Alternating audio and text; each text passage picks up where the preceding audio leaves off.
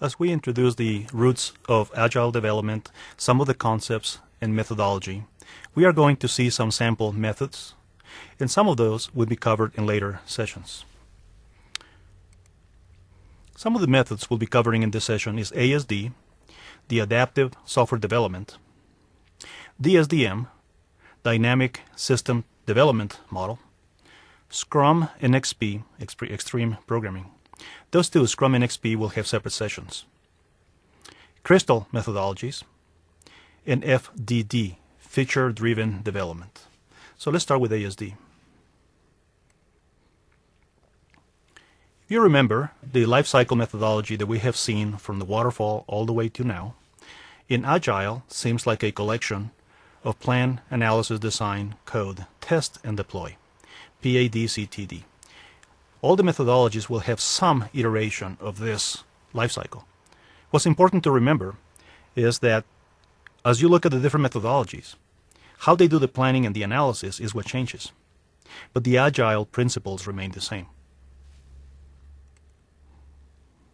In adaptive software development, is based on the collaboration of team members. This is not a surprise since it is one of the Agile development core concepts. Trust is built into the process. Adaptive adds constructive criticism, meaning provide some meaningful feedback to each other and don't take it personal. The intent is to improve the process, not to offend a person. The ASD lifecycle has three phases: speculation, collaboration, and learning. So as we discuss these three, look at the life cycle as it applies to other methodologies. The adaptive software development is defined in the book by James Highsmith III.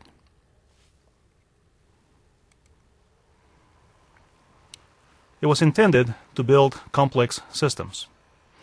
And the loop that you see is going to be shown with different phases in the next few methodologies. So in the ASD, we have speculation, collaboration, learning, and then the release.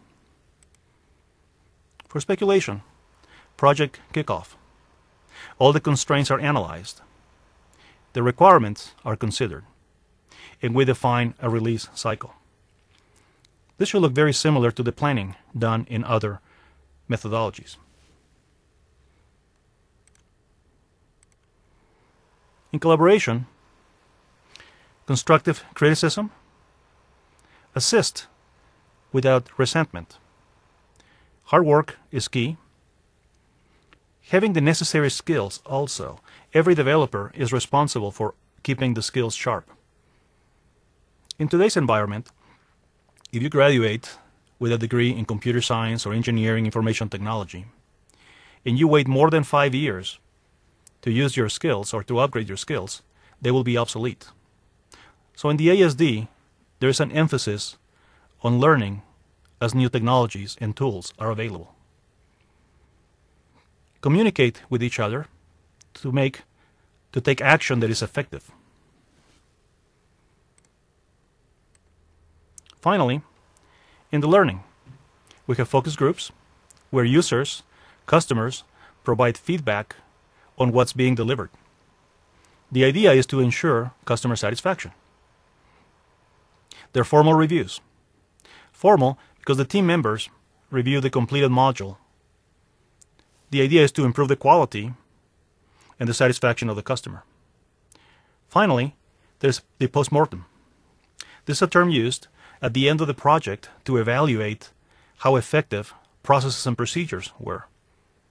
This is where the team looks back and says, if I had to do it over, what would I do to improve the process? What mistakes did I make? How can I prevent them? Notice, the idea is not to hide the mistake, but to tell other people, this is the mistake I made, this is what I learned, what do you think? Knowledge is passed through all the team members. If something goes wrong, the idea is to blame the process, not the